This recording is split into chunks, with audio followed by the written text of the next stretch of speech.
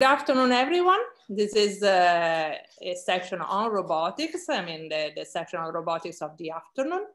And we start immediately with the presentation. As it is usual for this conference, we have a 15-minute presentation and then 5 minutes for questions. We have to stay precise on time, but we will do that. I immediately introduce the first speaker of the session, and the person giving the first talk is Asad Shahid.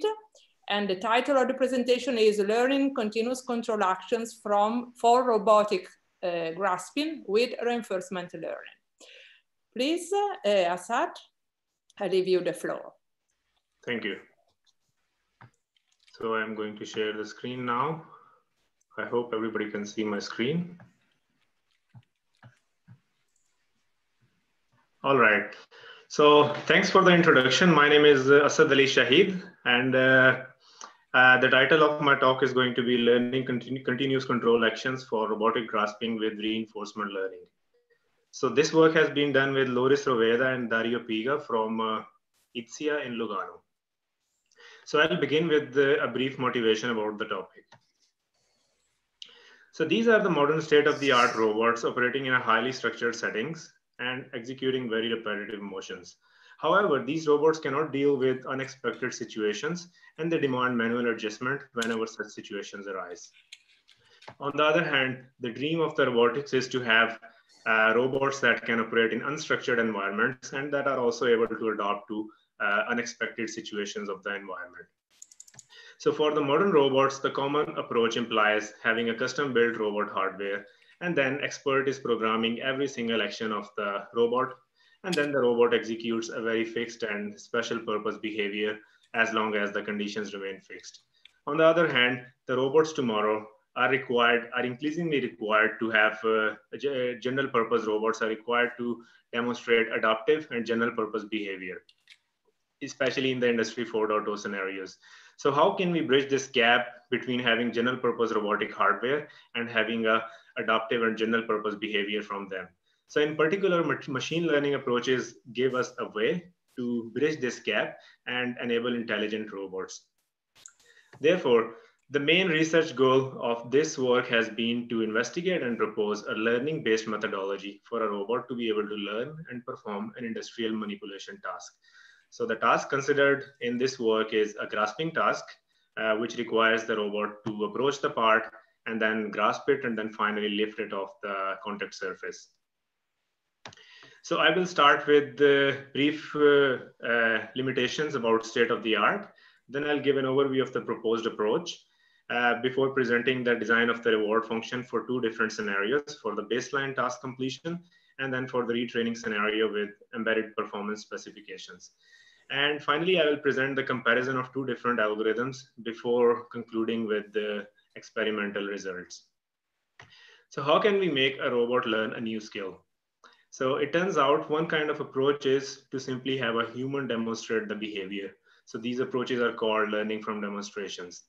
But the problem with these approaches is they struggle to learn the task in case of imperfect demonstrations. And in order to learn in high dimensional settings, too many demonstrations are required, but still they show very limited generalization capability.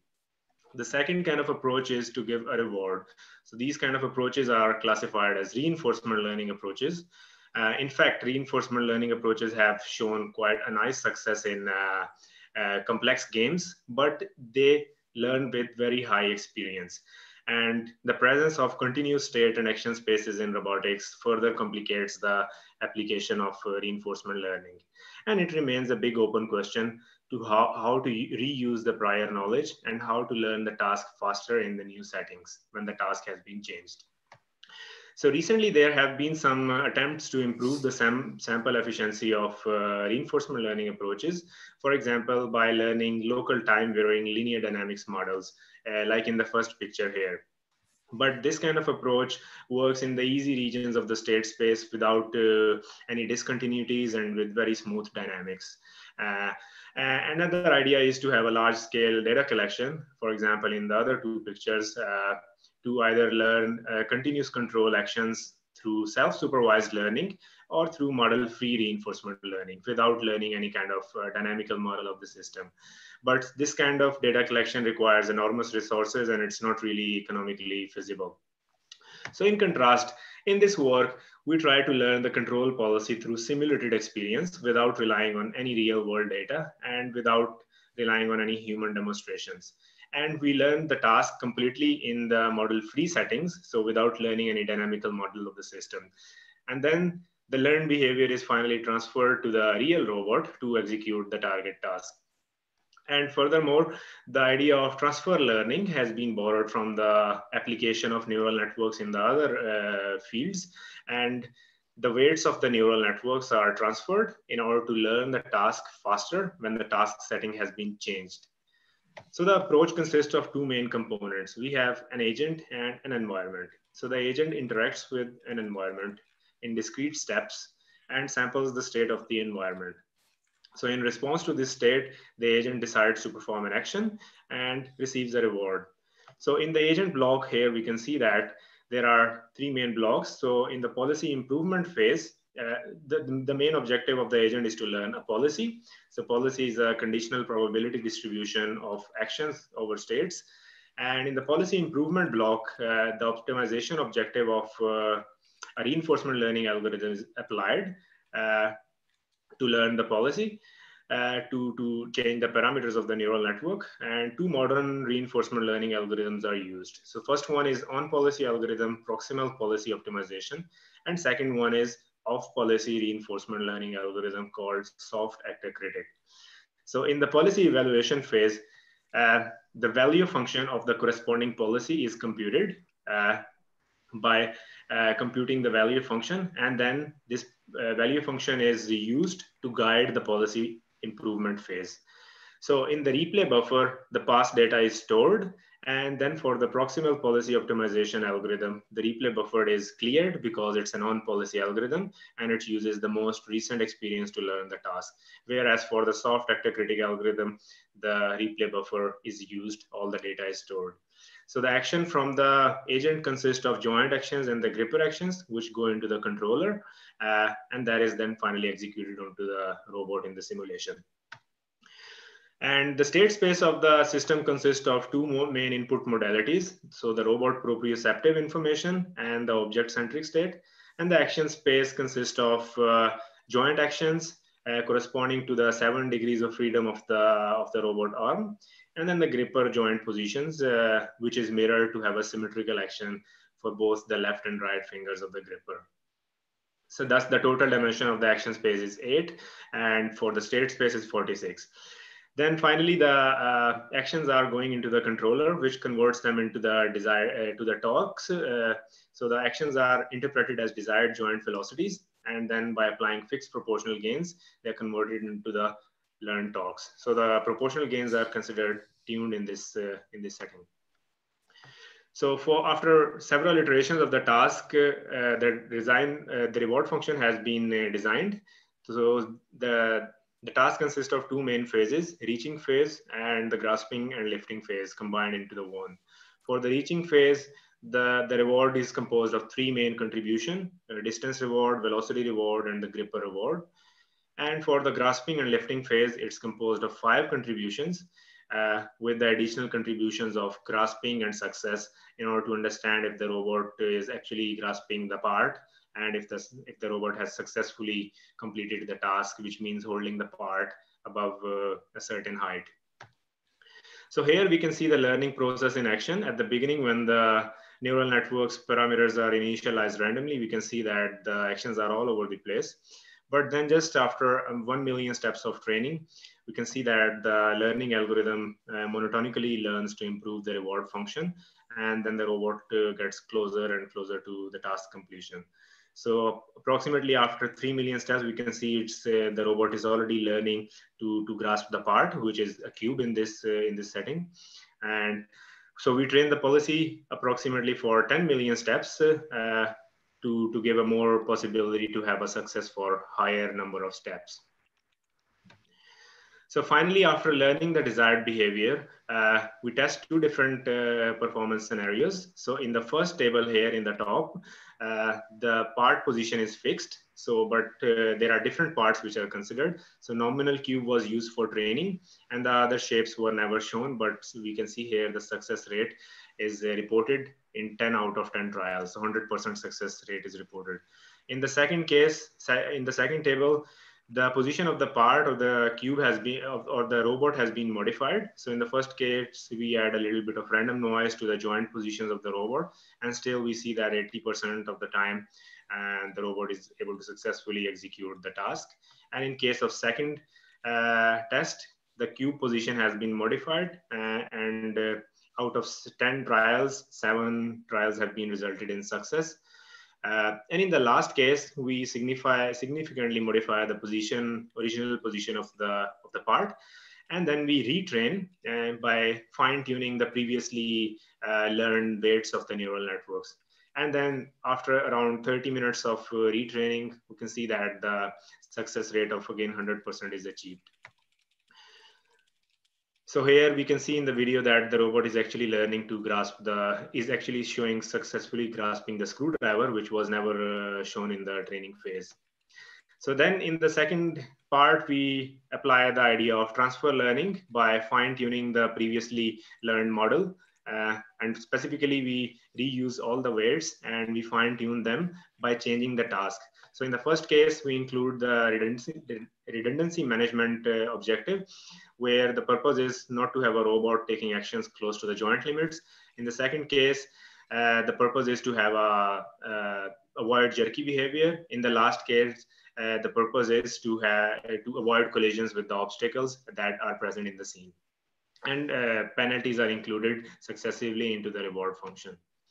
So here for the first case, we can see that the baseline model was completing the task, but going close to the joint limits around 35% of the time. But after retraining with the previously learned model, we can see that the robot adopts the behavior and avoids taking actions close to the joint limits. So for the second case here, we can see that there are two different curves. So the blue curve corresponds to when the acceleration penalty is included to smooth the control actions. And in case of orange curve, it corresponds to the baseline scenario when there was no acceleration penalty. So we can see that the blue curve, in case of blue curve, the learned torques. So this corresponds to a learned torque for 7 joints. The learned torques are much more smoother for the blue curve than it is for the orange curve.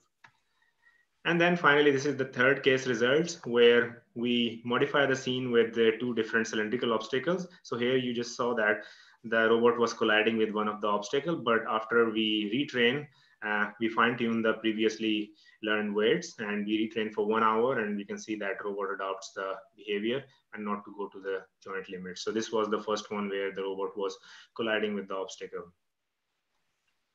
Finally, we perform the comparison of 2 different reinforcement learning algorithms. So one is proximal policy optimization, which is on policy, and the second one is soft actor critic, which is off policy. So in fact, soft actor critic is off policy algorithm, which means it stores the previous data into a replay buffer.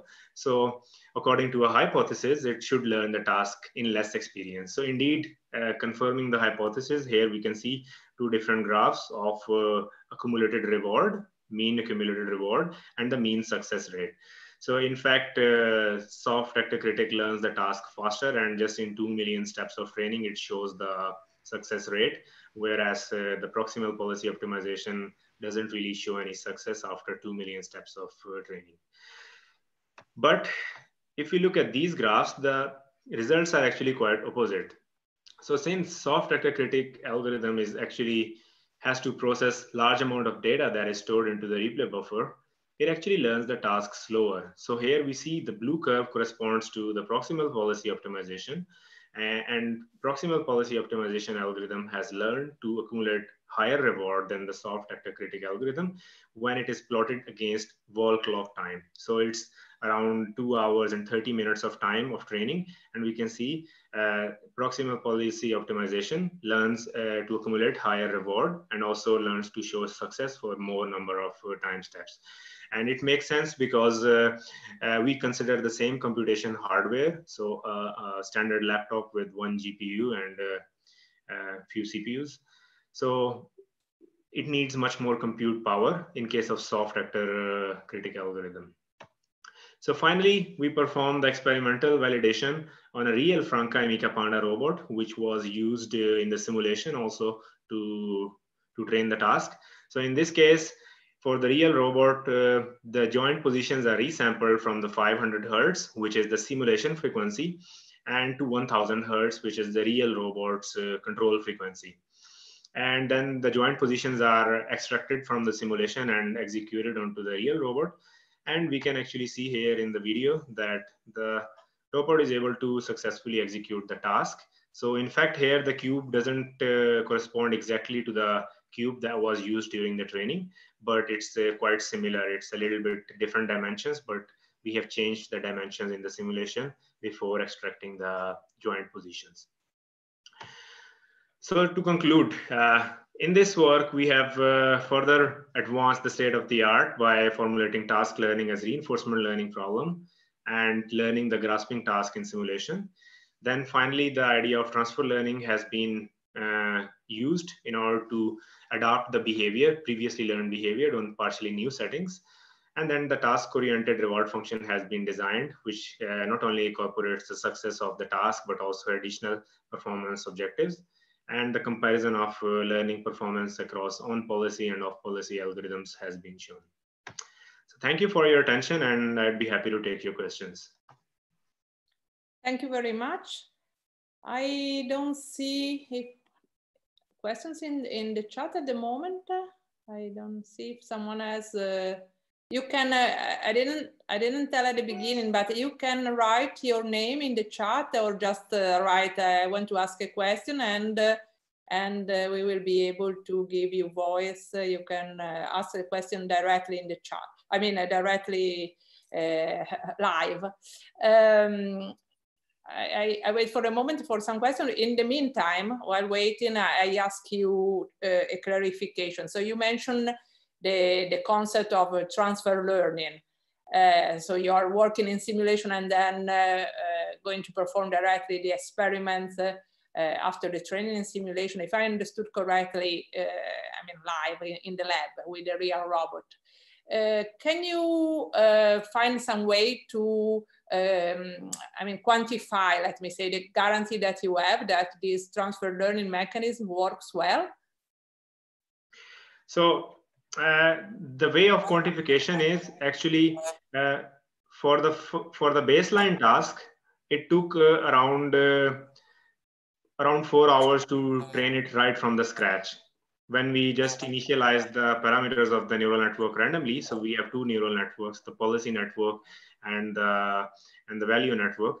But instead, when we reuse the prior learned weights, it takes maximum 1 hour of retraining in order to basically successfully complete the target task, which has been changed in all different scenarios. So in the first case, like I showed here, that it was the task was not only to lift the cube, but lift the cube which was placed on the table, but also avoid going close to the joint limits. So in this case, in the first two cases, it took around 30 minutes of training, whereas training from the scratch, it took around 4 hours. And in the last case, it took around 1 hour of free training, and training from the scratch, we haven't done it for the last case. Okay, so my question was more on, let's say, formal guarantee. So, I mean, there is, I suppose, I don't know exactly, but I imagine that it's not easy to predict which is the advantage that you have thanks to this transfer learning in the reduction of the learning time. Is it correct? I think it would be interesting to quantify it more on the objective basis. So basically trying to understand how the reward changes. So we have more identified more on the qualitative basis. So basically just comparing the time it took while learning from scratch and how much time it took while reusing the prior knowledge and sharing the weights. But I think it would be more interesting to maybe quantify on a more objective basis by actually comparing how much actually comparing the reward and also I think the task success. So for instance, in the first case, when we train from scratch, how long does it take and how the progression of the reward goes. And for example, then it would also be interesting to evaluate then what is the performance at the end, and then compare to the second case when the prior parameters are reused for the transfer learning. Very good. Thank you so much, Asad. We are running out of time, so I need to skip to the next speaker. Thank you for your presentation. I make some noise for all the attendees, and I move on to present the next speaker, who is one of my PhD students, by the way. She's Bianca Sangiovanni, and Bianca is going to present our paper about reinforcement learning based motion planning and obstacle avoidance for robot manipulators. Thank you, Bianca. Yes, I will share the screen right now. Let's see. Okay, you should see the presentation. Can you see my screen, right? Yes, I hope that everyone is able to see it. I see it. Okay, so I can start. Please. Okay. Good afternoon. My name is Bianca Sangiovanni, and I am a PhD student at the University of Pavia. And today I will illustrate the research we have been doing on using deep reinforcement learning applied to industrial manipulator to perform motion planning and obstacle avoidance. This work was done in collaboration with Professor Ferrara, who is my advisor, Professor Gianpaolo Incremona from the Politecnico di Milano, and the master student I've been tutoring, which is Nikolas Sacchi. So, robotics applications nowadays are becoming more and more common, and as such, there is an increasing need for robots to be able to interact with the surrounding environment. Because of this, safety must be enforced in order to avoid damages or people getting hurt. To this end, collision avoidance is one of the most important problems in this field of research. Collision avoidance is the prevention of undesired, potentially dangerous contacts between humans and robots or robots and other machines. Typically, collision avoidance is performed, let's say, very simplified in 3 steps. One is the perception of the environment. The second one is the application of a given collision avoidance algorithm that gives out the instruction that the robot should follow to avoid or detect or recover from a collision, and then the actual low-level robot control. Several methodologies have been proposed in the literature to solve this problem. However, it remains a very complex problem still, because not every time we can have an accurate enough dynamical model of the robot, for example, to perform a low-level design of the controller, or we don't have an accurate enough model of the environment to perform an online trajectory planning. Nevertheless, in the recent years, a lot of focus has been put on reinforcement learning as an approach to control in an end-to-end model-free manner, very complex systems that are difficult to hard engineer.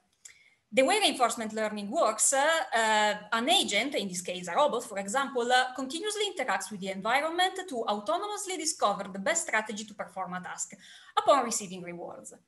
So the main elements of the reinforcement learning framework are the states or observation, which is the set of environment variables that we can observe directly.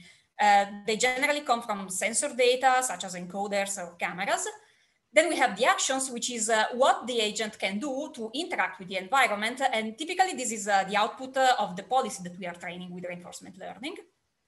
Then there is the reward, which is a function which should be representative enough of the task we need to accomplish, and it gives a feedback on how well the agent has done at a certain step during training. The overall goal of reinforcement learning is to maximize the cumulative long-term reward in order to find the best policy. However, some problems may arise when dealing with very large systems with continuous state spaces and action spaces, which become infeasibly large to tackle with conventional learning approaches. One way to solve this is to use approximators with deep neural networks to substitute, let's say, the functions that are involved with training. Thus, the name deep reinforcement learning. So coming back to the collision avoidance problem, we decided to recast the collision avoidance problem into the reinforcement learning framework, especially focusing on a 6 degrees of freedom industrial manipulator that you can see here. The task that we want to accomplish can be divided into two components. One is to reach a pre-specified target in space that you can see in the picture as the little green dot which is placed in the operative space. And at the same time, we want to avoid the collision with unexpected obstacles that are invading the robot's workspace. The state space that we decided to adopt is composed by the current joint position and velocities, the target position that we want to reach, the end effector position at a given time, and then the obstacles position and velocities. All this information are sampled every 50 milliseconds in our framework, and our episodes, one episode of training has a fixed length of 18 seconds.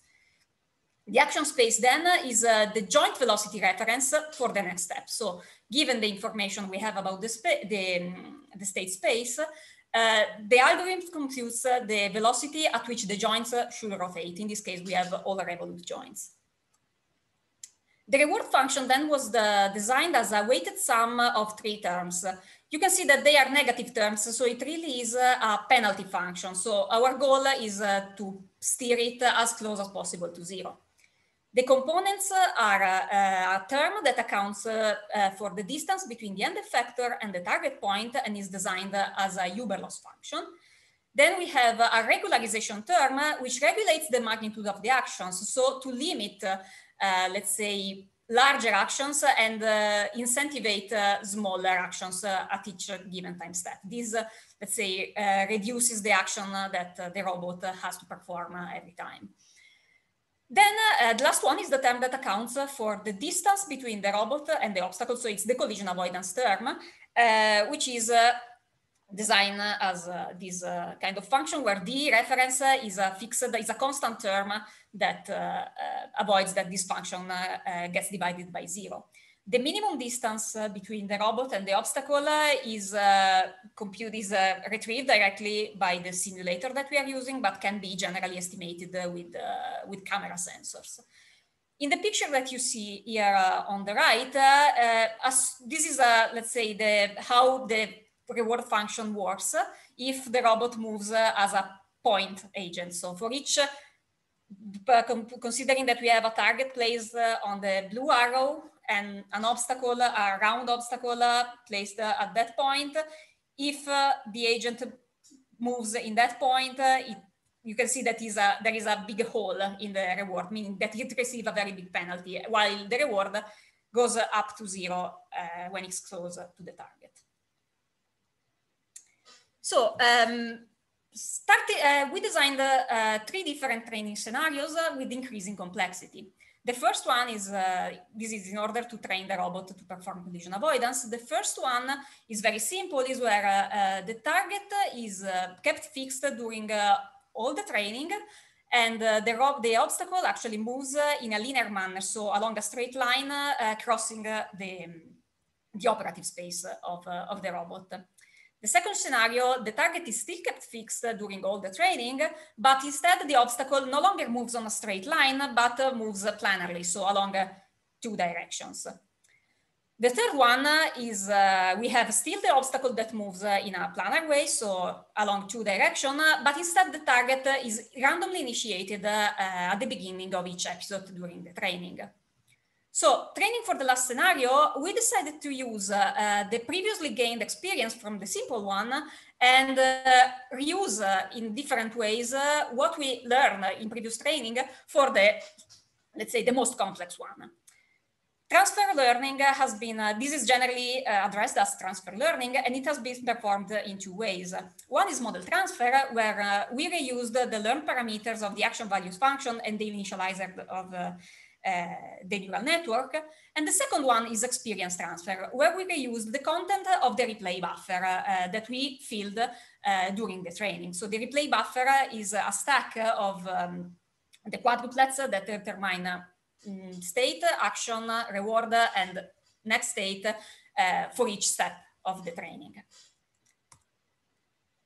So for scenario 3, we tried both kinds of transfer learning, and we observed that we gained an overall better performances. This is a training for 550 episodes. And nevertheless, experience transfer showed the best improvement. So generally, it learns a strategy in less episodes and performs overall better. The algorithm that was used for training is the normalized advantage function, which is an advantage actor critic algorithm that was presented by Gu et al. In 2017. And it introduced an algorithm that is particularly suitable for continuous state and action spaces. So it's particularly efficient for robotic application. We questioned the efficacy of end-to-end control. So indeed, end-to-end control using deep reinforcement learning can be very helpful to give a natural description to problems that are hard to hand engineer and is in general very adaptable to different scenarios. However, with limited resources, it entails very long training times, and even with good domain randomization, unexpected or undesirable behavior can happen due to the casual nature of the policy. Nevertheless, simulation to real can be difficult in several situations. A proposed solution that we came up to is then to combine different methods and switch between conventional planning and control methods and DRL-based one, depending on the task we are prioritizing at a given moment. So for this specific case, the dual strategy that we propose works like this. First, we compute a trajectory in the operative space to reach a target point without accounting for obstacles. So we use a conventional motion planning method without considering any obstacle in the environment to reach a point in space. If, while moving along the path, a risk of collision is detected, we switch the control to the policy that was trained with deep reinforcement learning.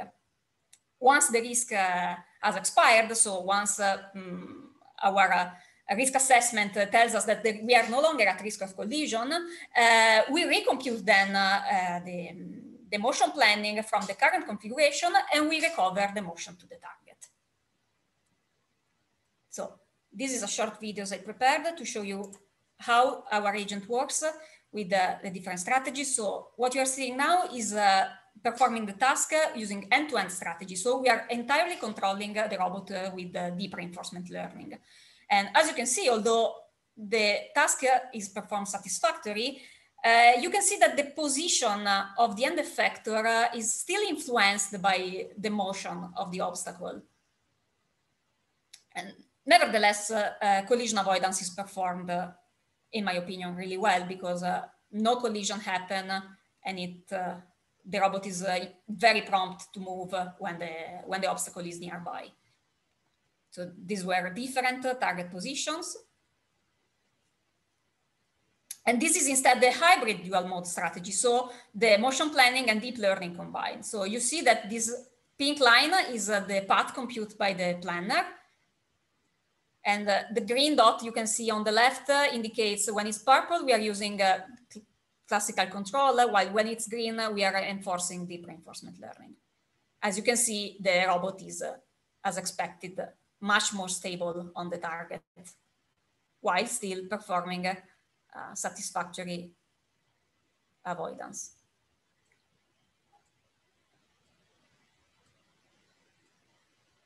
And this one was for the third target. All right.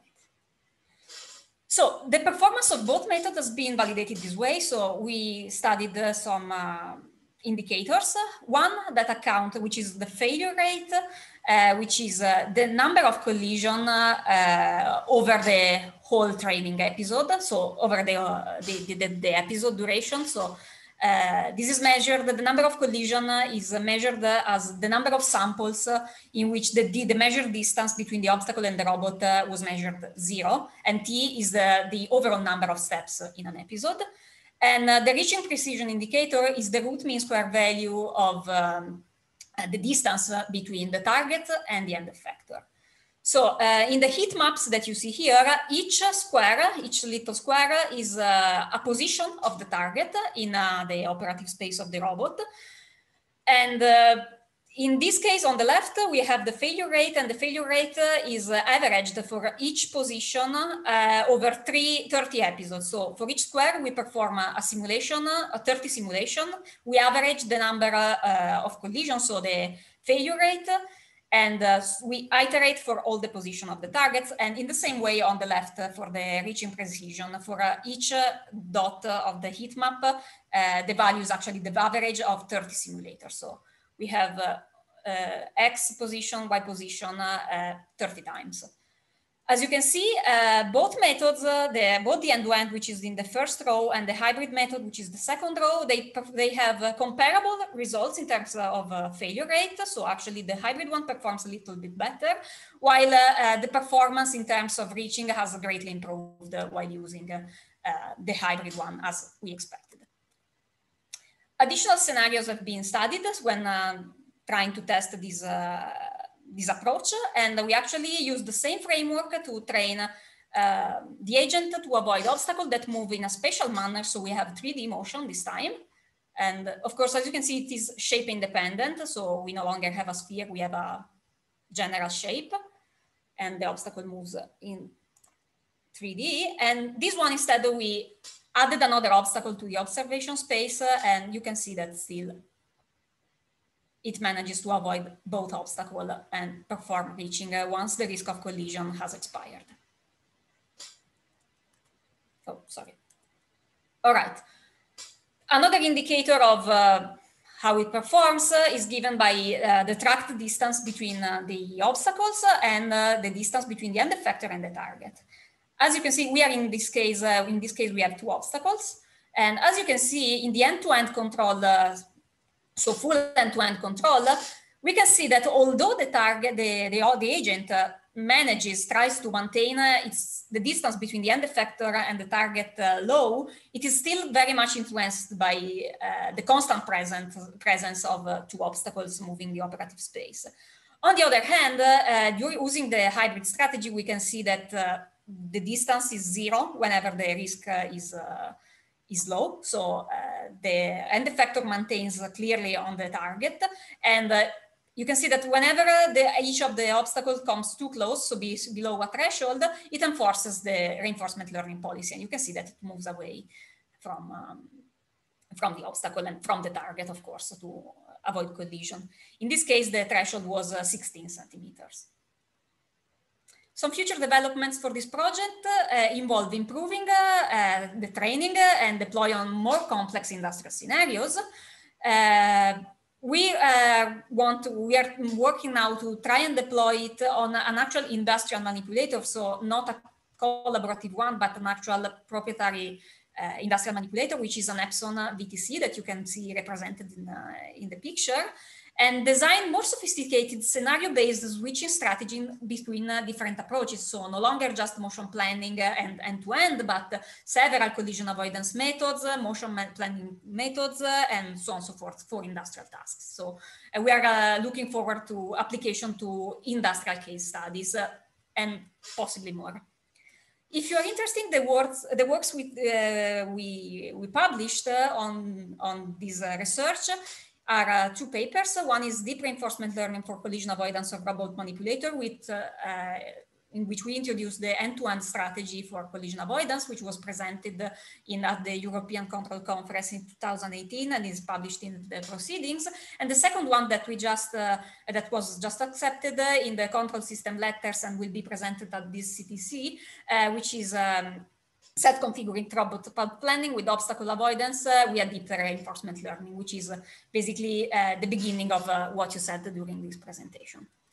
I thank you very much for your attention, and please, if you have any questions, I will be happy to answer.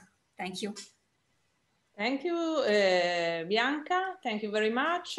We are a bit short of I'm sorry, time, but don't worry, we have 1 minute. I don't see question in the chat.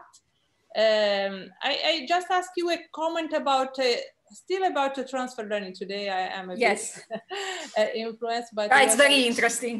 Yes, I was thinking if you ever noticed some dependence of the experiments on the transfer learning. So I mean, Is it possible to conceive a sort of design of the experiments used for training in order to improve the capability of the entire setting in terms of transfer learning? So improve the capability of transferring the learning. Oh, kind of, in the meaning that, of course, for the best of my knowledge, the task has to be, of course, similar. So as you see, the task is basically the same, but it has increasing complexity. What would be interesting to see is actually doing different trainings for different aspects and then combining all of them for a different task. So for example, training one agent for just collision avoidance, training one agent just for, let's say, grasping or tracking or spot welding, for example, and then find a way to combine all of this.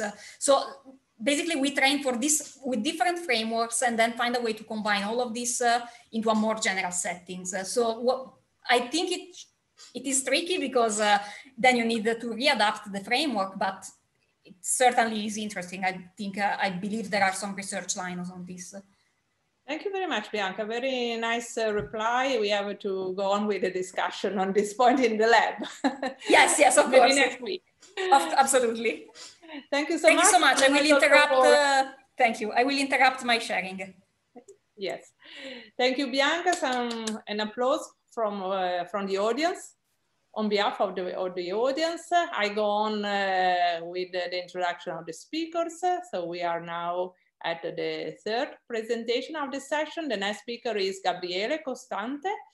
Gabriele will present the paper which is entitled Towards Data-Driven Visual Odometry from Model-Based to Deep Learning Approaches. Please, Gabriele, you have the floor.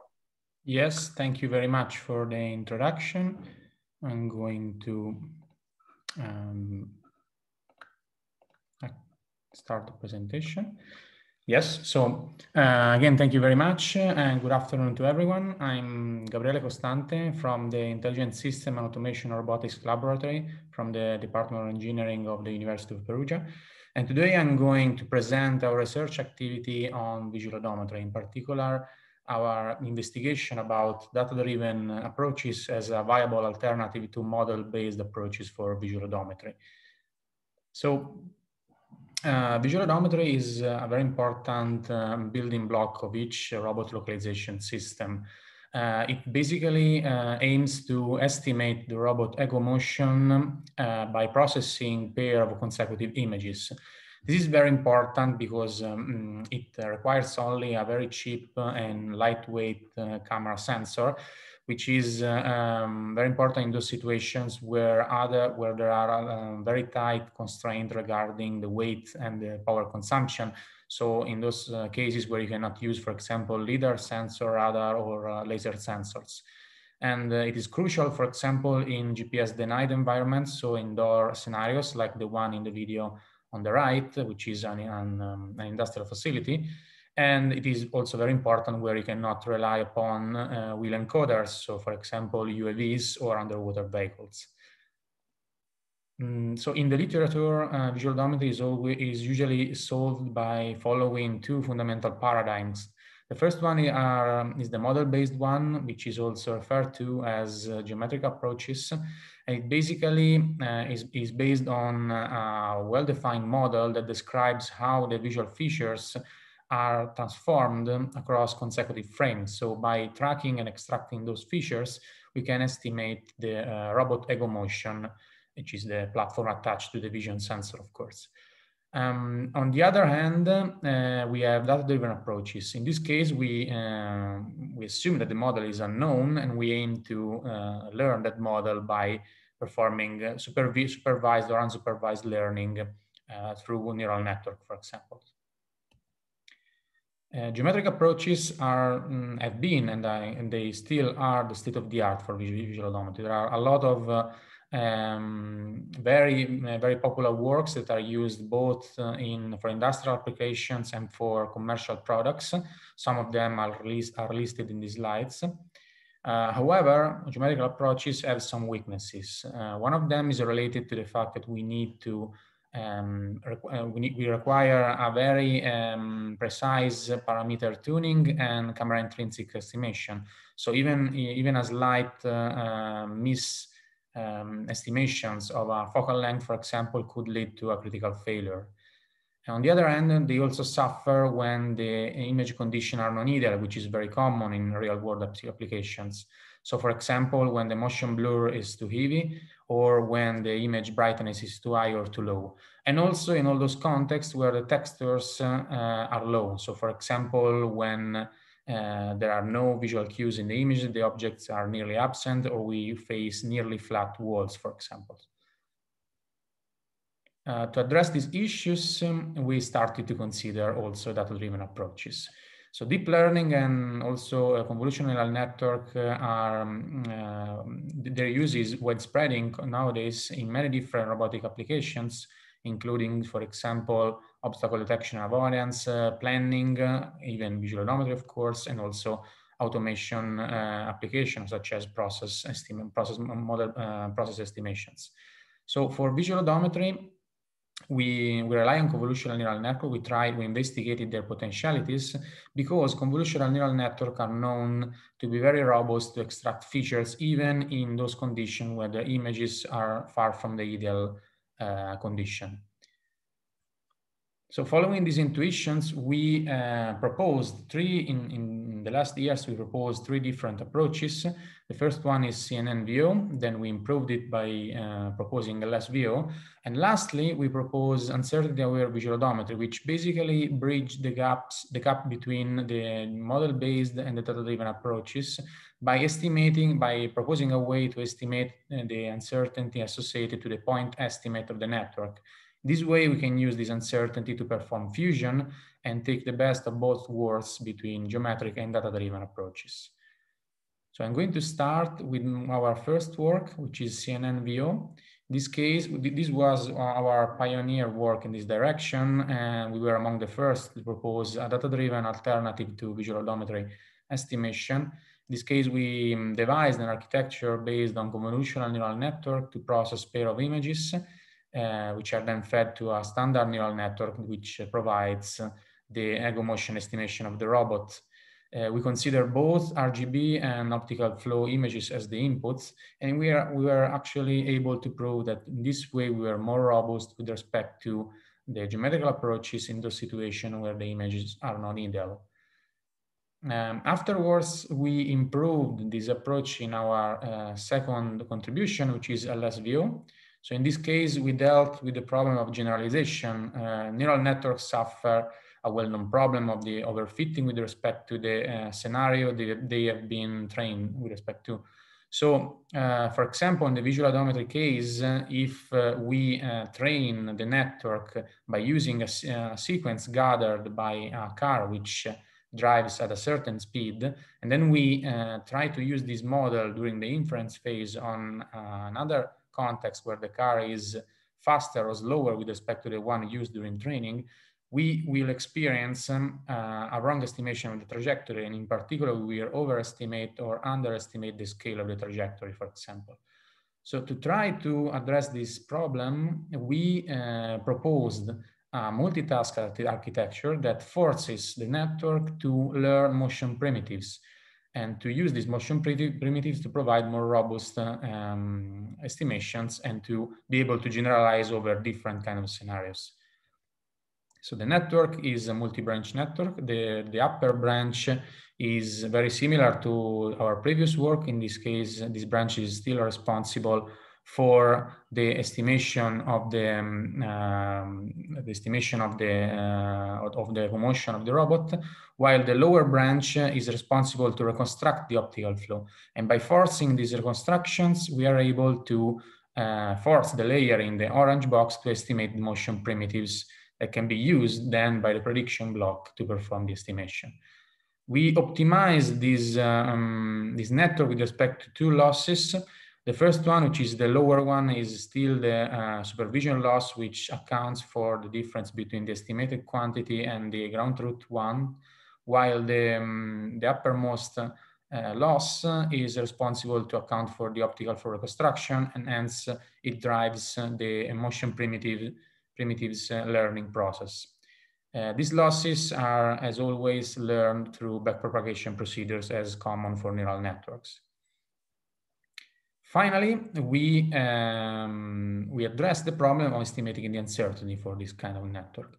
Estimating the uncertainty is crucial in many different kinds of robotic application. For example, if you consider autonomous driving, if the car relies upon an obstacle detection model to understand if there is a need for braking or not, you can understand that having a confidence measurement about the obstacle detection output is crucial, because if the confidence is very low, then the supervision system might decide to brake regardless of the obstacle detection output, because, for example, with a confidence of 10%, then there is a high chance that the prediction will be wrong. So to prevent a fatal crash, in that case, we can use that confidence to take action. In the visual odometry case, on the other hand, we can use this uncertainty estimation to perform fusion. So to use, for example, Kalman filter in fusion and fuse the measurement with that from data-driven approaches with other approaches. In our case, we consider model-based geometrical approaches to take the best of both worlds. And this is also because geometric approaches are very precise in ideal conditions, and in that case, we should rely upon them. On the other hand, data-driven approaches can be used when the uncertainty of the geometrical approaches rises, and in this case, we can use data-driven one to still guarantee reliable performance even in more challenging situations. So to this aim, we considered we need, of course, to estimate this uncertainty, but first we need to differentiate between two kinds of uncertainties. One is the epistemic one, and the other one is the aleatoric one. The epistemic uncertainty accounts for the model, the uncertainty that the model has with respect to its parameters, and basically tells us how much the model is certain about inputs that it has not observed during training. And it can be reduced by simply augmenting the training dataset and showing the network a wide variety of possible input scenarios. On the other hand, the aleatoric uncertainty encodes the intrinsic noise of the input. So, for example, a white image will always have a high uncertainty, regardless of how many white images the network has observed during training, because it doesn't carry any information, so it cannot be used to perform estimation. The aleatoric uncertainty can be heteroscedastic, which means that it can be input dependent, of course. So to estimate this uncertainty, usually we need to estimate the full predicted posterior distribution, and to do so, we need to marginalize over all possible models conditioned on the dataset. Unfortunately, this kind of operation requires to estimate the posterior distribution, which is the P of W given X and Y, which in the case of neural network, we use the mean of this distribution is estimated through a highly nonlinear function. And for this reason, this problem is usually analytically intractable.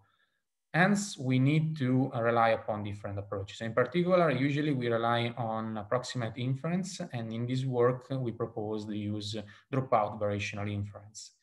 This kind of techniques basically requires to add dropout layers at different stages of the network. And by keeping active these layers during the inference phase, we can ask the network to perform multiple forward passes of the input. And at each passes, the network will randomly drop some connection. And it can be shown that in this way, you can estimate by sampling the posterior distribution, which is proven to be a Gaussian. And hence, we can easily compute the variance by following these Monte Carlo sampling approaches. And with the variance, then we can have a measurement of the confidence that the network has with respect to its point estimate, which is, in this case, the mean of the Gaussian. Regarding the aleatoric uncertainty, on the other hand, we need to explicitly ask the network to predict it as another output of the network. And in particular, we modified the loss functions to account for this kind of uncertainty. So to this aim, we propose an architecture which is composed by 3 fundamental blocks. The green one extracts the features by processing sequences of images. The orange one is a recurrent block which model temporal dependencies between different time steps. And the blue one is the prediction block, which outputs both the point estimate, which is the robot transformation between different frames, and the aleatoric uncertainty. By performing multiple forward passes of the same input, we can also account for the epistemic uncertainty.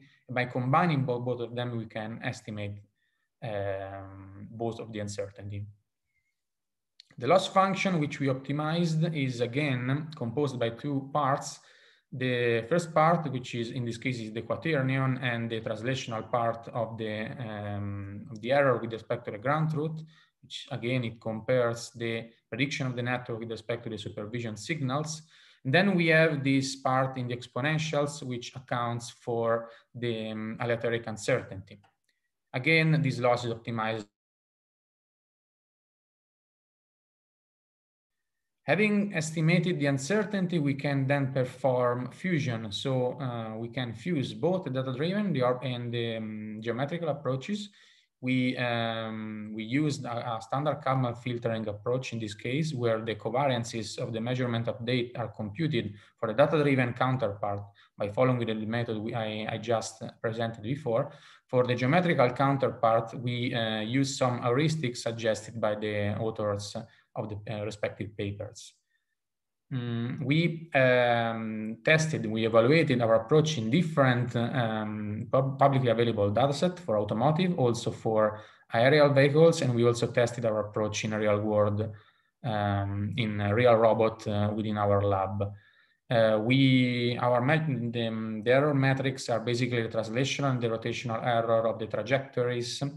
And we actually were able to show that with our approach, so by combining geometrical and data-driven approaches with our strategy, we can achieve top performance with respect to the two methods taken by themselves, so in standalone, and also with respect to other state-of-the-art data-driven and geometrical approaches.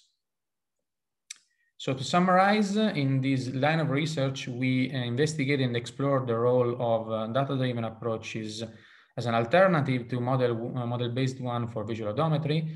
And with our last work, we actually bridged the gap between those two worlds. So by proposing a strategy to take the best of the geometric approaches and the data-driven approaches for visual odometry.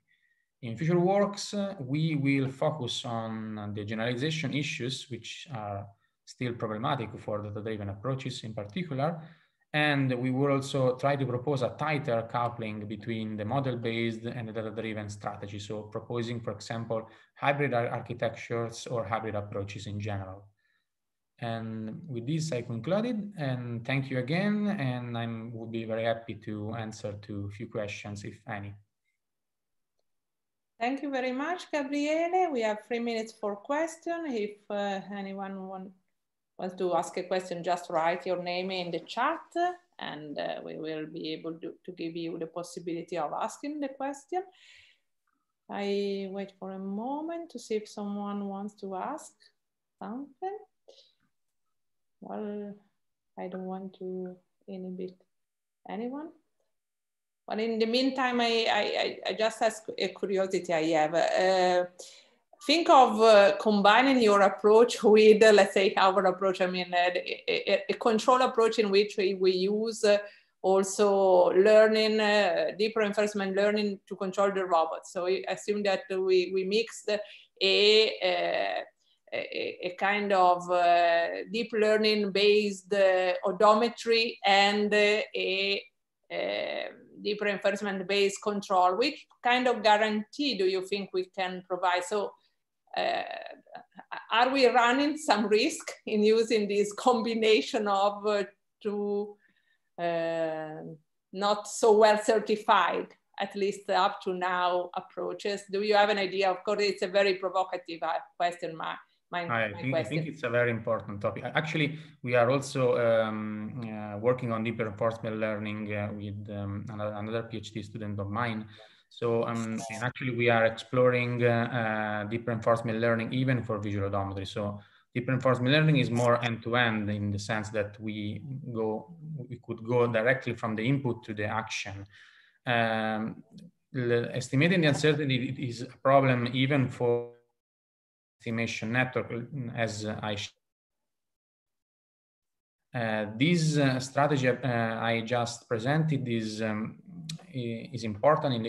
Of course, there are a lot of works in this direction, not only mine, because it guarantees that the uncertainty that it is estimated is actually very close to the real one, because there are some mathematical proofs.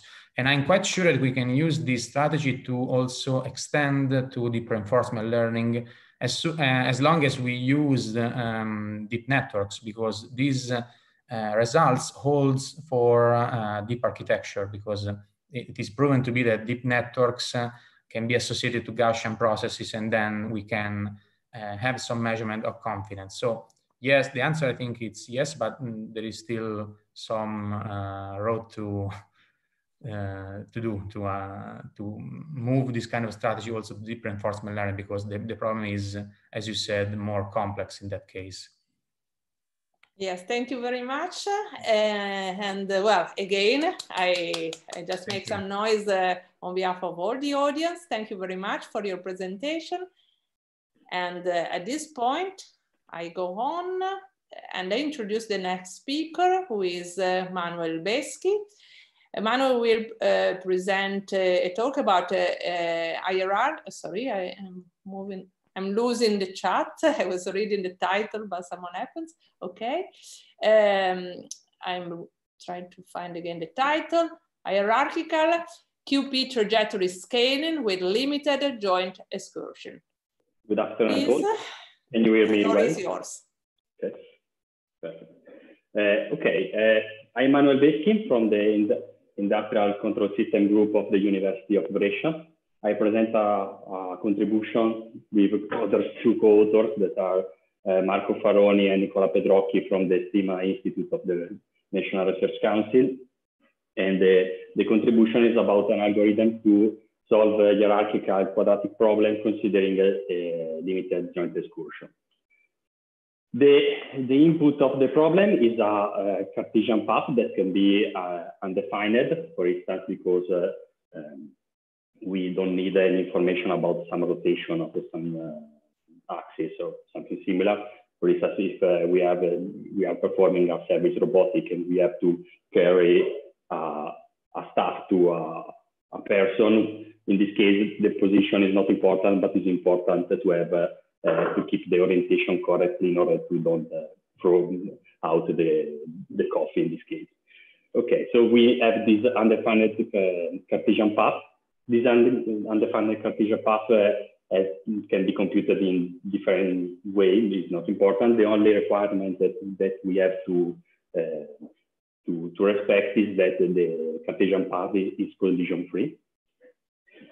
After that, we have to apply a time parameterization to this Cartesian path. The time parameterization is not so important, so it can the time parameterization could violate the joint limit because it's just to having a nominal time that we use as a curvilinear abscissa. We apply this problem to a redundant robot with respect to the selected task, and this redundant robot has some constraints on the joint speed and acceleration. During this task, we want to satisfy also secondary goals, such as maximize the distance with respect to the humans, for example. And we have to respect some limitation on the joint excursion in order to avoid collision with the rest of the environment. The output of the algorithm will be a joint trajectory that respects the geometrical path and the joint limit. And moreover, when it is possible, try to minimize the secondary goal. Okay. In literature, this class of problems are often solved as a minimization problem in the joint velocity space, when we selected the joint velocity in order to follow the Cartesian path and to minimize a list of goals in our ordinary way. So the primary goal, the secondary goal, and so on. Since the nominal trajectory could be unfeasible, this problem also could be unfeasible. So it is necessary to add an additional decision variable that is the task scaling variable S. The variable S is working a very simple way. If X is equal to 1, we are following the nominal trajectory. If S is less than 1, we have slowed down the nominal trajectory in order to satisfy the Gian limit. This scaling is can be also used as a in the normal algorithm. Here in the algorithm that I show, we try to keep this the task scaling variable close to 1, but we can change from 1 to another value considering the distance with respect to the human and the robot. So in this way, we can also integrate the ISO standard on collaborative robot in industrial scenario simply by adding this new reference for the velocity of the controller inside the algorithm. Okay. This class of minimization problem could be solved in several ways. One of the most common in literature is the one-step solver, where the minimization is solved just for the actual time instant. This kind of algorithms are very fast, but the solution is very far from the optimal solution, so they lack in optimality. Another possibility is to optimize the entire over the entire trajectory, the cost function, but in this case, the solution is optimal, but the computational time is very high. And our goal in this case is to achieve around 1 kilohertz of rate for our algorithm. So we need to be very fast. For overcoming this problem, in a journal of the transactional robotics, we propose using a receding horizon approach, such as in the predictive control, but here applied in the trajectory tracking, where we move the prediction window during the execution of the trajectory. And we propose a way to linearize the problem in order to solve not the optimal problem, but a suboptimal problem, but to be able to solve it in a very faster way. It's worth stressing that the proposed algorithm is a feed-forward control, so it feeds the internal position controller with the set point of the trajectory, so it doesn't affect the stability of the inner position loop, and we can apply it to an industrial robot without issue.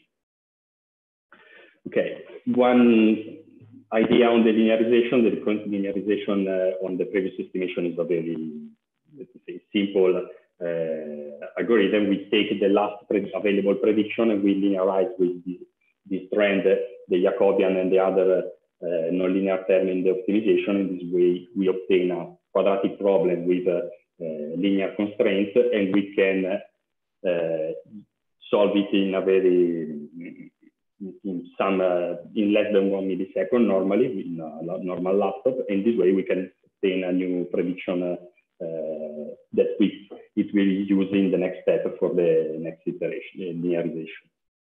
In order to achieve these performances in the solution of the quadratic problem, we don't use uniform sampling, but we use not uniform sampling. And we show that it's enough to have a 3 to 5 time instant inside the prediction window to obtain good performances. If we increase more, we use more than 5 time instant during the prediction window, the performance are more or less the same. So there is no need to use too many variables in the problem.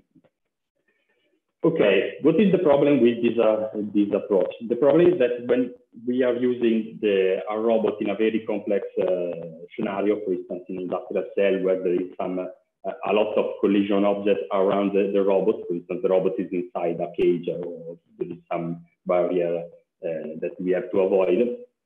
If we allow the robot to completely reorientate, exploiting the redundancy to satisfy the secondary goals, we obtain a very different trajectory with respect to the nominal one. So in this video, in some seconds, we will see the planet trajectory, which is a collision-free trajectory. It's one in a shadow form.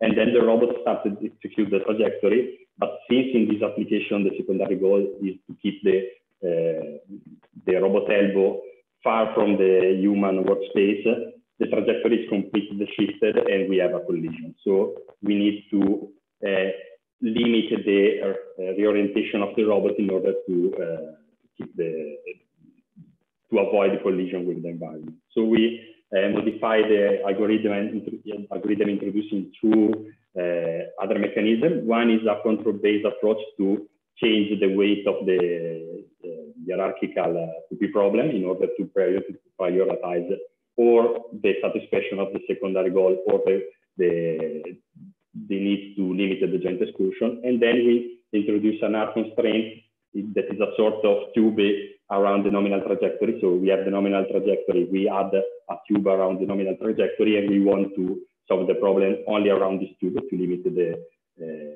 excursion. But in this case, we have to cope with problem feasibility because we need to ensure that the problem is feasible also with the addition of these constraints. Considering the first term, the basic idea is quite easy. We have a controller that select the weight of the secondary goal in order to balance the secondary goal with respect to the need of keeping the robot close to the nominal trajectory. In particular, when the robot is coming close to the boundary of the tube, we are changing the weight of the secondary goal in order to switch from one goal to the other goal.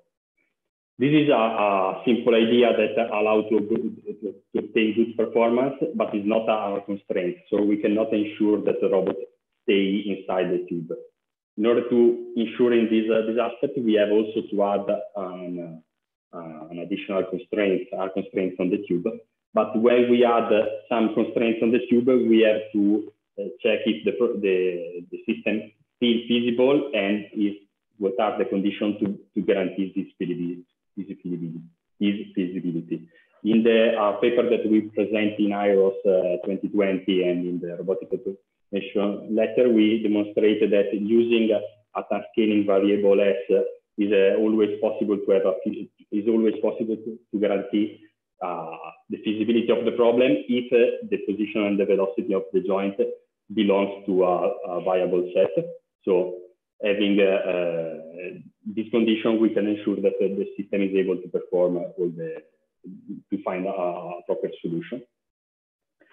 In order to guarantee that the position and the velocity still remain in a viable set, we have to define a model for the evolution of the position and the velocity. In this case, we consider only kinematic constraints, so constraints on position, velocity, and acceleration.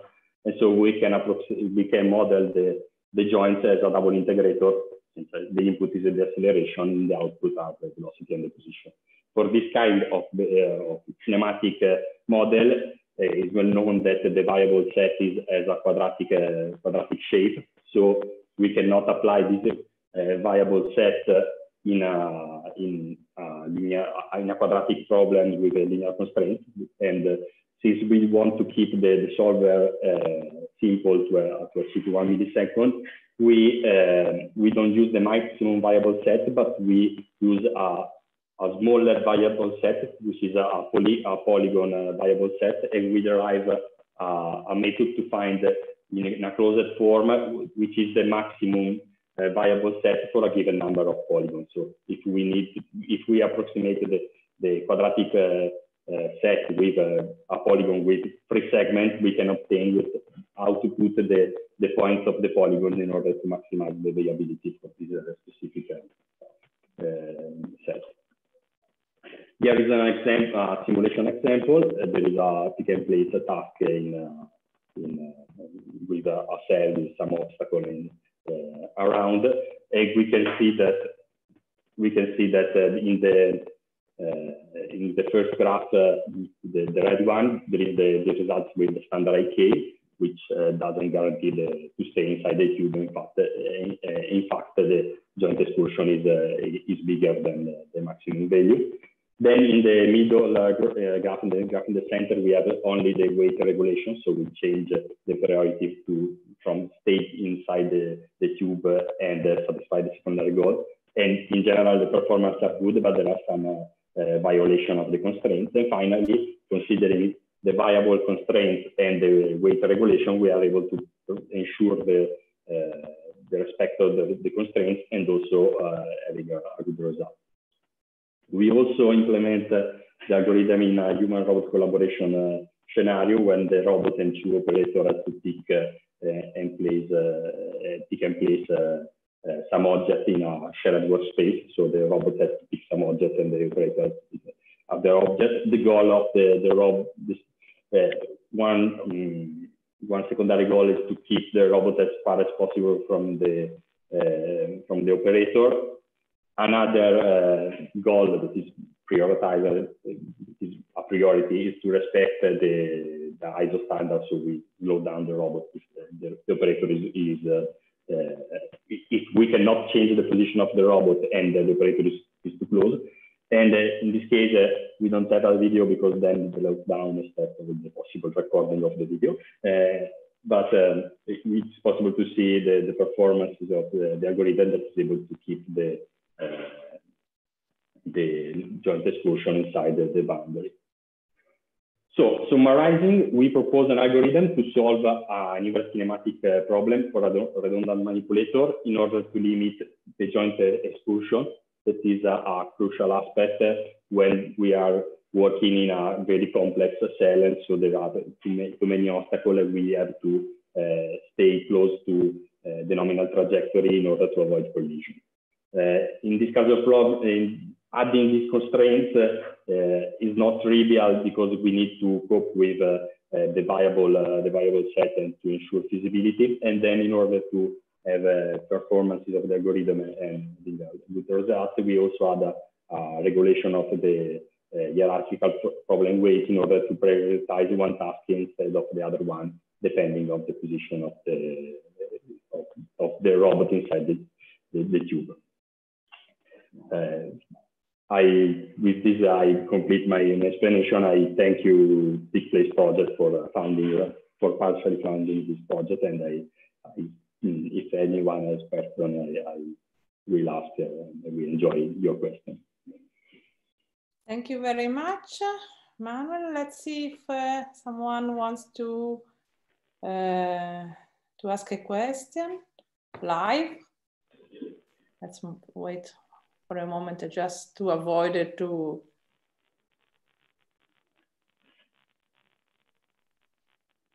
steal the time of someone else. I don't see in the chat. Well, I have a curiosity.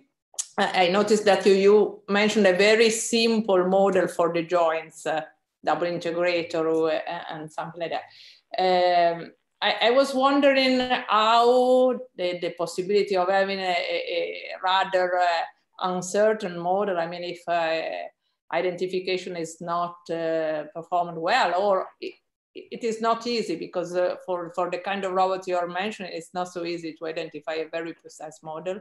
At least this is my experience. I was wondering how uncertainty on the model of the joint can influence the compliance with the limits of the viability set.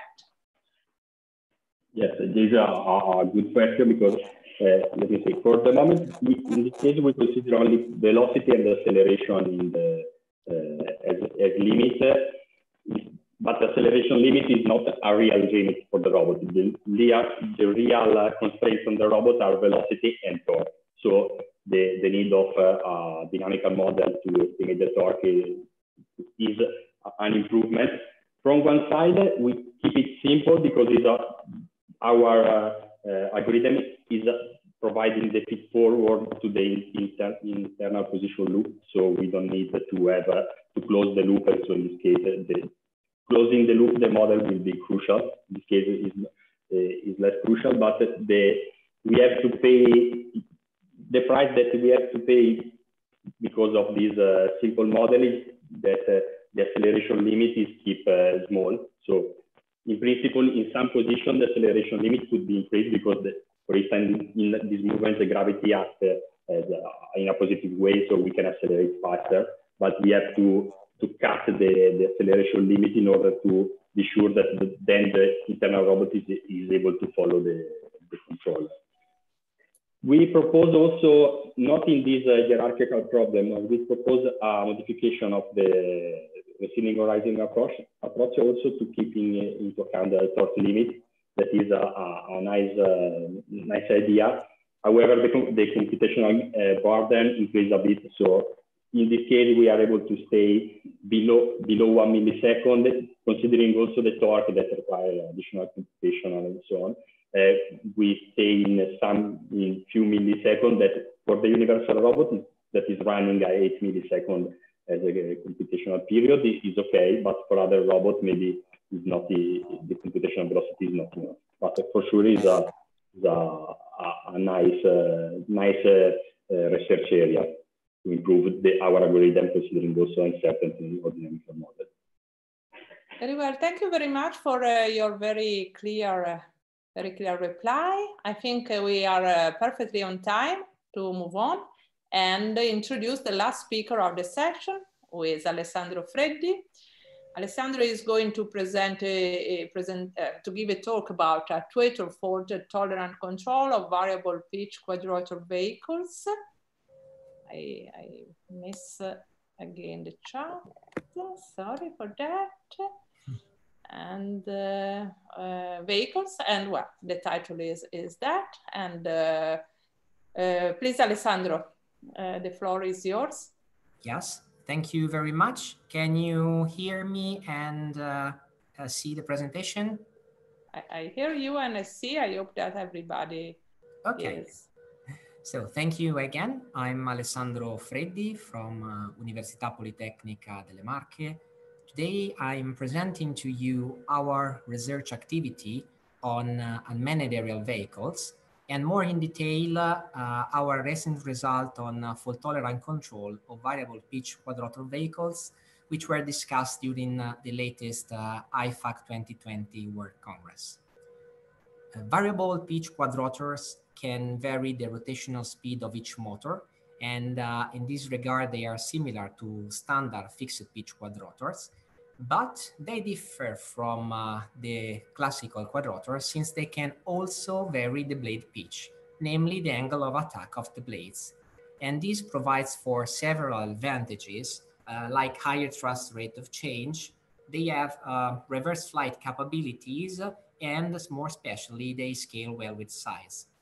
From the control point of view, since they share the same rigid body dynamics, a control load designed for fixed pitch quadrotor can be seamlessly adapted to work with variable pitch quadrotors. The difference lies in the control allocation level. Indeed, variable pitch quadrotors are over-actuated systems which have 8 inputs, so we have some degrees of freedom which can be exploited to deal with additional constraints. For instance, in our research activity, we want to use these degrees of freedom to cope with actuator faults or failures. More in detail, we consider 2 types of problems which may happen on the variable pitch quadrotor, and the problems are the loss of effectiveness fault, namely the produced thrust is reduced with respect to the commanded or desired one, and this means that we have a problem at the rotor system, or the lock-in-place failure. So the blade pitch becomes stuck and cannot be changed anymore, and this is due to a problem at the servo motor. So the objective of our research in detail is to solve the attitude tracking problem for a variable pitch quadrotor, which is subject to both loss of effectiveness faults and lock-in-place failures. And the proposed scheme is the one as follows. We will focus in this presentation on the blue block, namely the fault detection and diagnosis, and on the allocation block, which is the gray one here. Please note that in our scheme, the fault is estimated and provided to the allocation block, which provides fault-tolerant capabilities at the allocation level. So any control load nominally designed for a variable or fixed pitch quadrotor can be employed. Here is the outline of the presentation. I will start quickly by introducing the models. Then I will describe the core of the presentation, namely the fault detection and diagnosis system and the accommodation, namely the feedback to the control allocation algorithm. I will provide some simulation results and end the presentation with conclusions and future works. As for the models, as I've already said before, the main body dynamics of the variable pitch quadrotor is very similar to fixed pitch one. So the classical equations are here. Phi theta m psi represent the roll, pitch, and yaw angle. P, Q, and R are the instantaneous rotational speeds along the coordinated body axis. Z is the altitude. UF is the upward lift force. UP, UQ, and UR are the torques around the coordinated body axis. We can rewrite the model in a more compact form by introducing the eta1 vector state variable, which includes z, theta, and psi, and the vector virtual input u, uf, up, uq, and ur. The difference between variable and fixed pitch becomes instead evident when we go into the input mapping relationship. Here, by looking at the thrust, first row, and the torque, second row, we can see that they depend on the rotational speed of the motor, omega I, as in the fixed pitch quadrotor. But in this case, the lift and drag coefficients are not constant, but they are dependent on the input variable alpha I. And this makes a big difference when dealing with the control allocation algorithm. By making some aerodynamical assumptions, we can end up with the approximated input mapping you can see at the bottom of the slide. On the left side, we have the virtual inputs, namely the inputs which are used to design the control law. And on the right, we can see the nonlinear mapping, which includes variables omega, alpha, and we have also introduced these parameters wi, which maps thrust loss effects.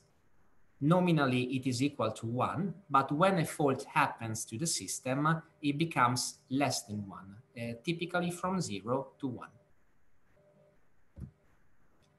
Now that we have the mapping, we can exploit it to derive the control allocation.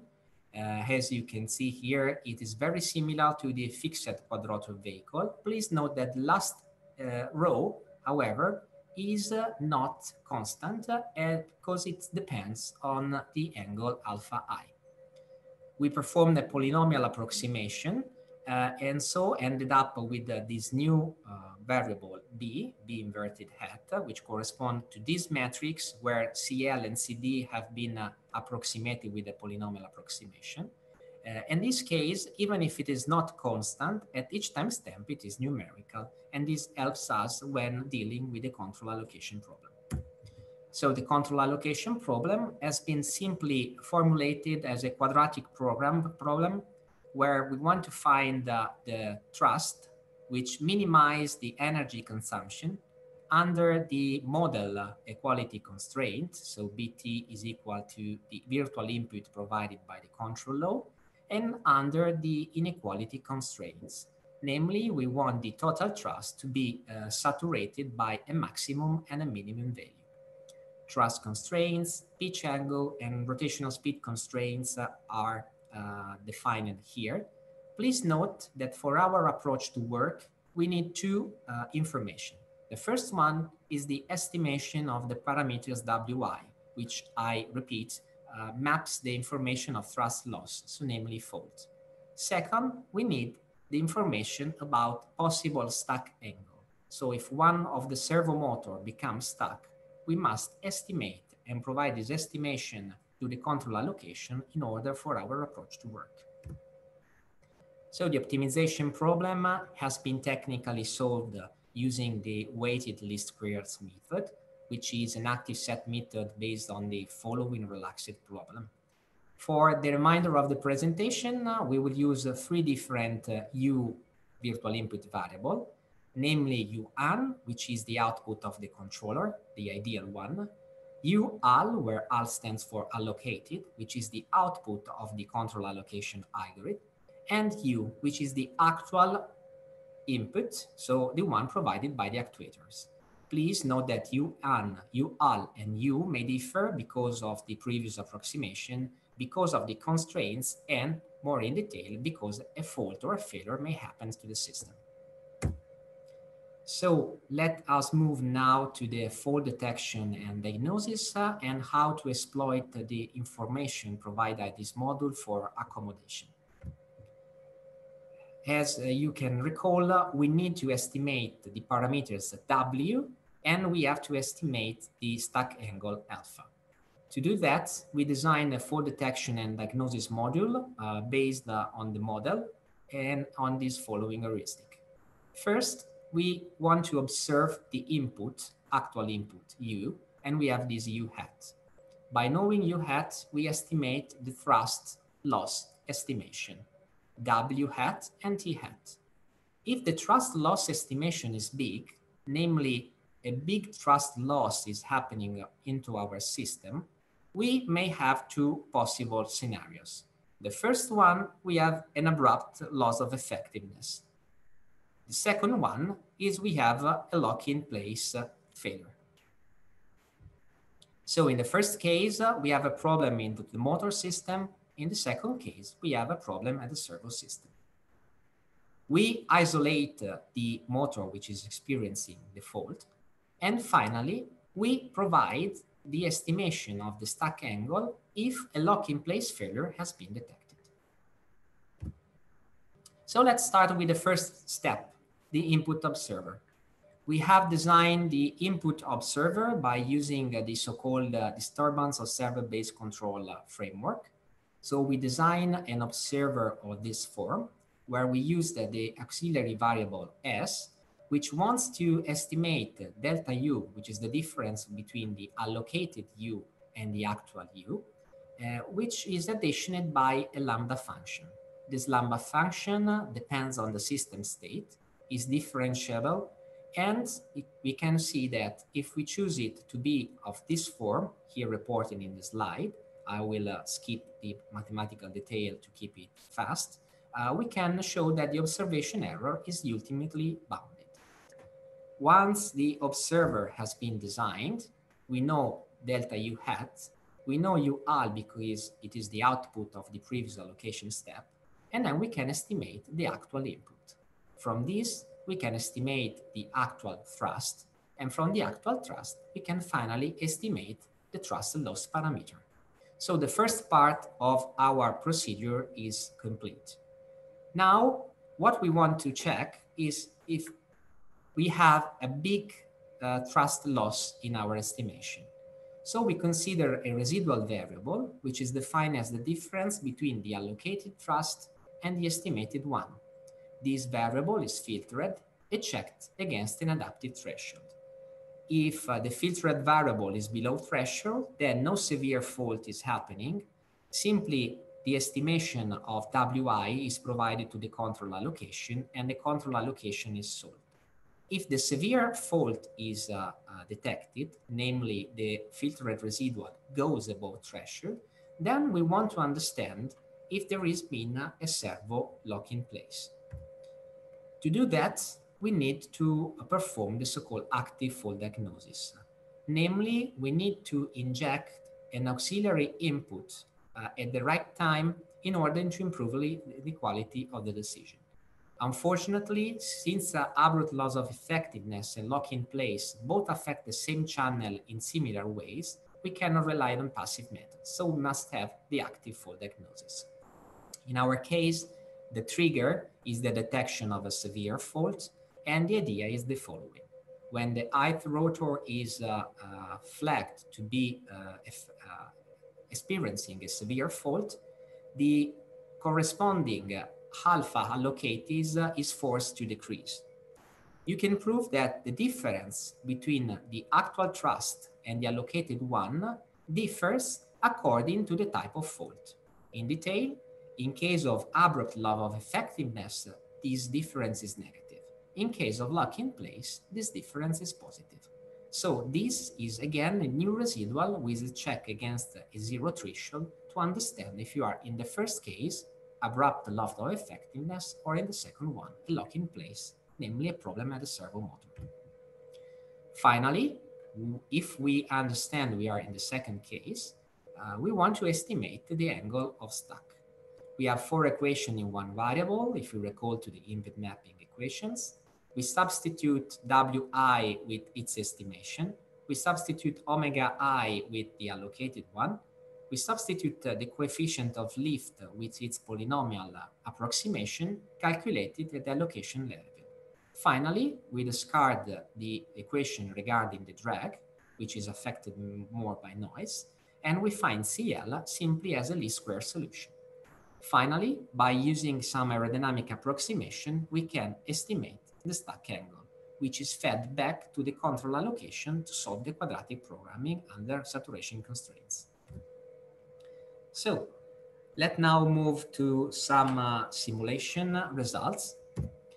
We performed simulation scenarios of two types. One, the A-type quantitative, the other one, the B-type qualitative. In the quantitative scenario, we performed 100 simulation. In 50 of them, we injected a servo failure randomly at a time interval between 1 and 15. In the other 15 simulation, we injected a loss of effectiveness with the ramp-like profile you can see in the picture on the right upper side of this slide. By using our proposed scheme, in case of servo failure, we succeeded to perform trajectory tracking 48 times out of 50, and in case of loss of effectiveness, 42 times out of 50. Please note that the nominal classical control law without fault allocation can never succeed in performing trajectory tracking in case of the considered faults. And if we estimate the fault, but we do not discriminate between servo and loss of effectiveness, only 19 times out of 50, the trajectory was followed. And simulation type B, instead, we performed a singular simulation where we injected gradually a loss of effectiveness at t equal to 5 seconds, a lock in place at t equal to 10 seconds, and finally an abrupt loss of effectiveness at t 15 seconds. Here you can see the altitude tracking performances on the z variable. Here you can see the orientation tracking performances at the yaw variable. And here you can see the attitude tracking performances of roll and pitch. Please note that despite the reference being quite demanding for the dynamics of a quadrotor vehicle, the tracking is rather good, and even when the fault happens, the error becomes small after a short period of time. Finally, you can see here the estimation of the thrust loss. So here the estimation of the first fault, here the estimation of the third fault, which are mapped on loss of effectiveness. In the second and third case, so respectively violet and blue line, you can see the threshold is crossed, and in this case, the active fault diagnosis paradigm was successfully activated. Summing up, we have proposed a control scheme for variable pitch quadrotors to cope with two kinds of actuator faults, namely lock-in-place failure, pitch servo, and loss of effectiveness for the rotor system. The model-based approach performs input observation, fault estimation, active fault diagnosis, and control allocation reconfiguration. Simulation results have shown that the proposed solution is effective, but we have some possible issues since not 100% of the time our solution can manage a fault. So as future work, we would like to experimentally validate the proposed solution. We would like to shorten the active fault diagnosis time in order to improve the performances and to reduce the decision time. So thank you for your attention, and if you have any question, please ask me. Thank you very much. Let's see if we have some question in the chat. I see that Alessandro Pisano has a question. I think that Alessandro can be enabled. Do you hear me? Yes. Yeah. Please, Okay. Alessandro. Hello, Antonella. Can you first resume which parameters should be known in order to implement the fault estimation strategy? I mean, inertial or friction parameter. And then did you estimate how sensitive the fault identification method is against some uncertainty in the knowledge of the parameters? Okay, thank you for the question. The observer is designed using these dynamics. So we assume that the states are observed. So Z, phi, theta, and psi must be measured. And obviously we have to know the mass, the gravitational constant, and the inertia of the vehicle. So these are the all the measurements that must be available and all the parameters which must be available. Also, these gain parameters, KRP, KRQ, what do they represent? Yes, KRP, KRQ, and KRR are friction parameters in this case, which are usually not well known. You can design the observer also ignoring these parameters, but obviously you have some error when you do that. We are, in order to design the observer, these parameters must be known, but we have not performed so far a sensitive analysis. So we have not checked how sensitive is our observation error when this parameter differ from the nominal one. I think, yes, it will be meaningful to make some simulation considering some mismatch between the actual and nominal values, especially of the friction parameters. Yeah, in previous works, we made some analysis, but in this particular case with variable pitch, we focused on the allocation problem. So we didn't merge the two things. So it is one thing we are going to do in the future. Thank you. Thank you very much. Thank you very much for the discussion. Thank you very much to all the attendees for their participation in this section.